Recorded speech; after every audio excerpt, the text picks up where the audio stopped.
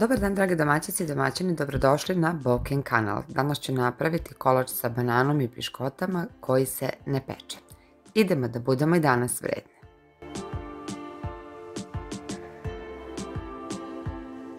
Ovdje imam tačno 600 ml mleka, jednu količinu veću ću staviti u šerpu, vrlo malo mleka ću ostaviti sa strane.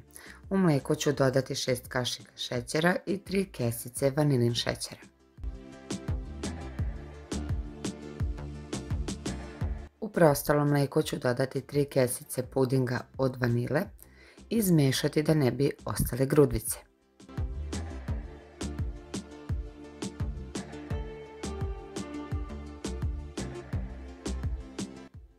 Mlijeko je potrebno staviti na ringlu da proključa. Kada mlijeko proključa, potrebno je sipati puding i skuvati ga.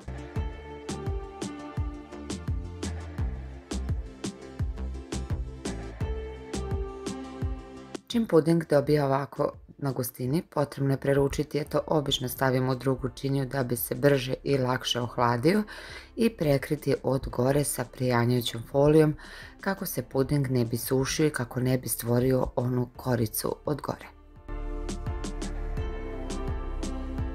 Kada se puding potpuno ohladio, kratko ga izmiksati, potom dodati 250 g maslaca ili margarina koje je potrebno da bude sobne temperature.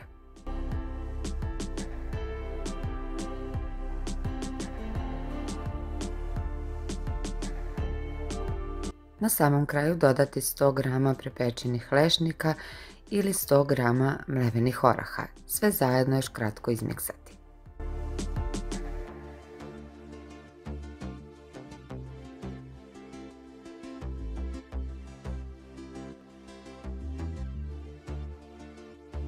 Kalup u koji sam stavila prijanjajuću foliju možete koristiti bilo kog oblika i koristit ću piškote.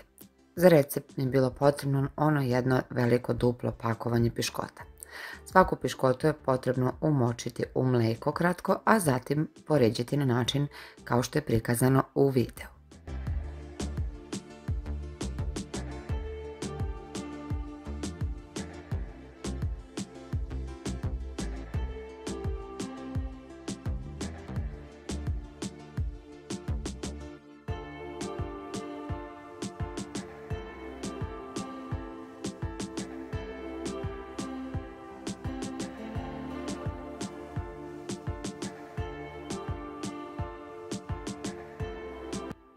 Banane je potrebno premazati sa isceđenim sokom od limuna kako ne bi potamnila. Za ovaj rolat mi je bilo potrebno 2 banane.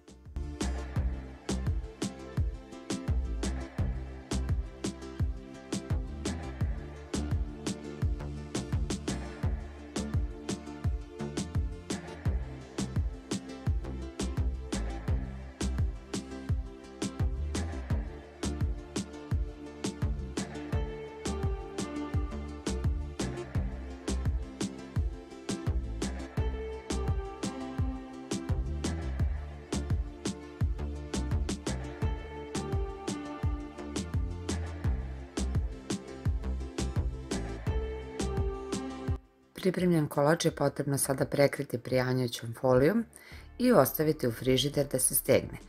Ukoliko želite da požurite sa degustacijom kolača, možete ga staviti na sat vremena u zamrzivač.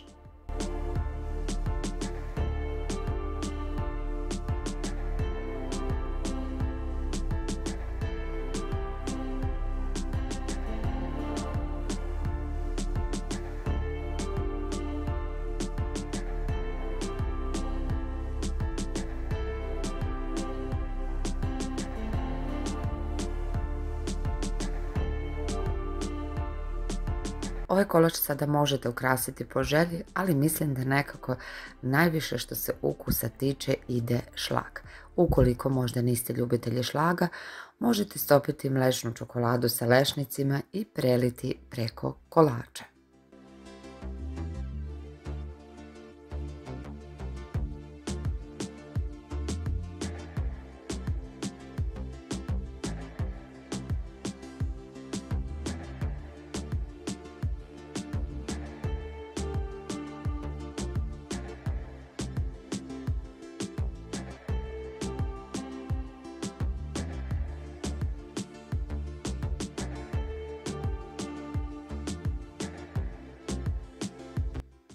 I od gore sam izrendala još malo mlečne čokolade i ostaviti još nekih pola sata u frižideru da se i sam šlag ohladi, a i stegne.